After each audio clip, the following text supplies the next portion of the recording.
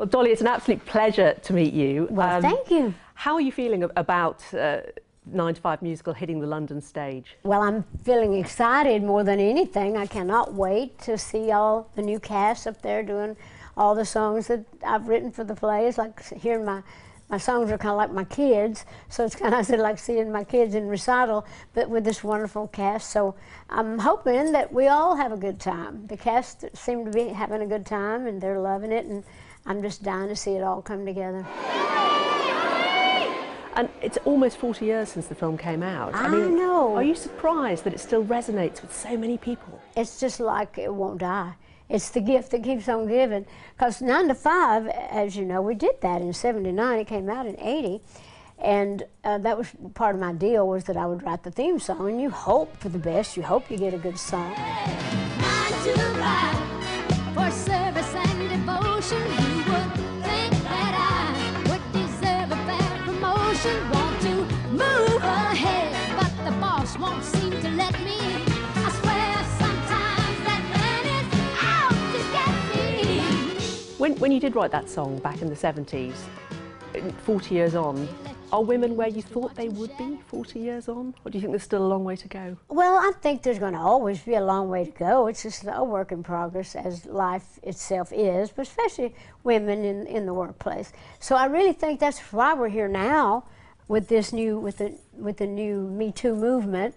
It kind of brought up the subject again with the harassment in the workplace and the fact that women are still not getting a chance to do as much as they can, or paid, you know, equal for the work that they do. And so there's still all those issues. I really think that when that came out in the 80s, it really did do a lot of good. It really did shine the light on that. You mentioned Me Too. I mean, you managed to navigate a career really successfully. You made a lot of really savvy business decisions at a time when it can't have been that easy being a woman in that industry. Did you have issues coming through the industry? Well, you know, I didn't really think about it like that at the time, because I had grown up with men. I have 6 brothers, and my dad and my uncles. I was always close to, you know, all the men in my family. I've known a lot of great men. So I never was, you know, I didn't think about it that much. Of course, I've been hit on all my life, you know, any young girl would be. But a lot of that I just took as a compliment. But I never, you know, I never did anything to try to get ahead in the business.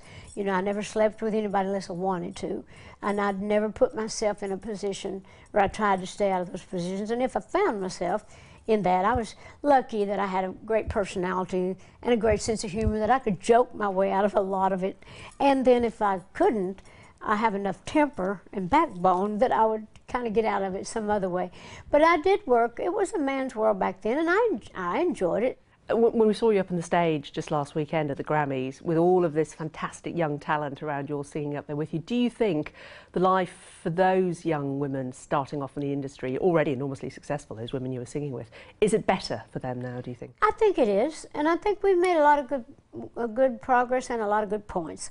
And I do think, though, that people are more open than, I'm hoping that, you know, that we can get out there and do what we think we couldn't do. I mean, we can be a little more aggressive, and now that we've got a, you know, more of an open path now, and I think we can just go for it and just keep doing what we do, and I think that's what we always have to do.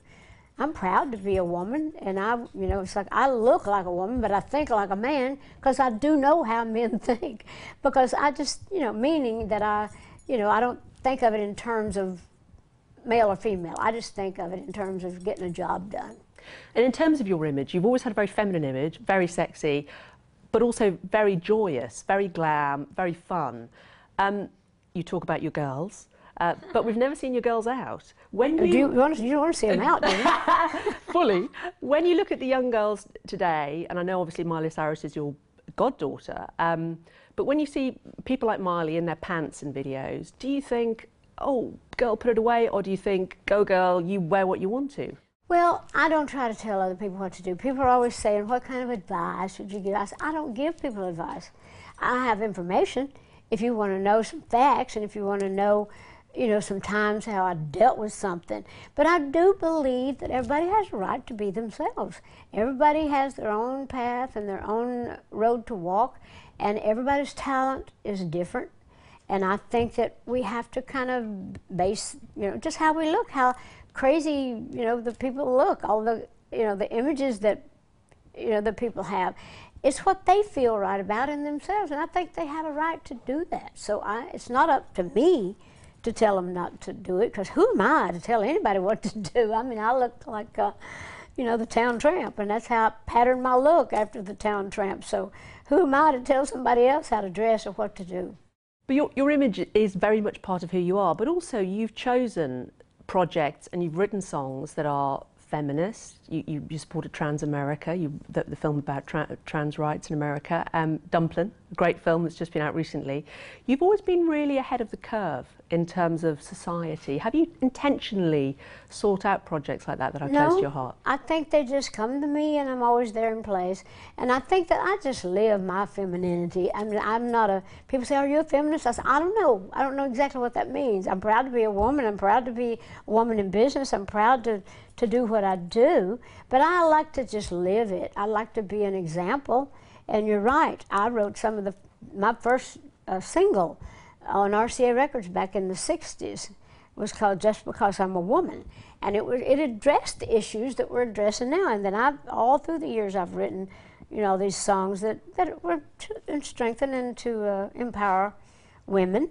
But just people, in general. And it's the empowerment, isn't it, actually? Because that theme that runs through so much of your work, it's joyous, there's dignity, and it's empowerment, and it's about saying how brilliant women are, but not saying how rubbish men are. It's about saying stand up and have a bit of backbone. And one of in the new 9 to 5 musical, my first line in the new song that kind of took the place of the fantasy scene, it says, I love men, don't get me wrong, I've always had one of my own.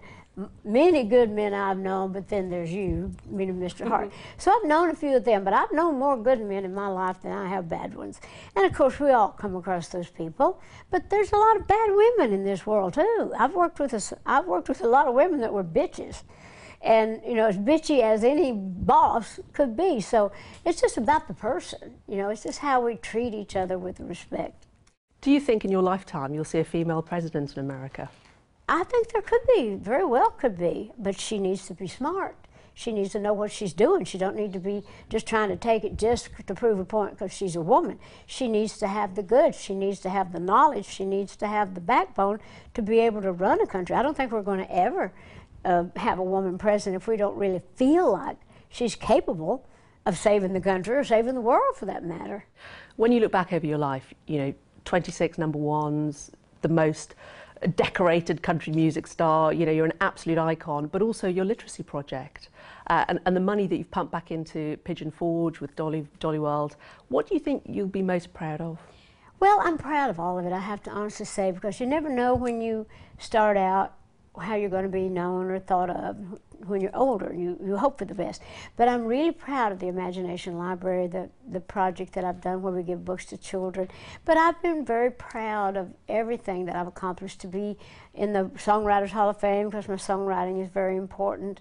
But I won't mind being known as the book lady, but I want to be known for my music as well, and to have left something great in the world that wasn't there before I came along. And do you think that's what your mum and dad would be most proud of as well? I think my mom and dad would be very proud of me. I always think they're looking down and saying, you go, girl. We knew you could do it, and we love you. Dolly, thank you so much for talking to us. It's been an absolute pleasure. Thank you.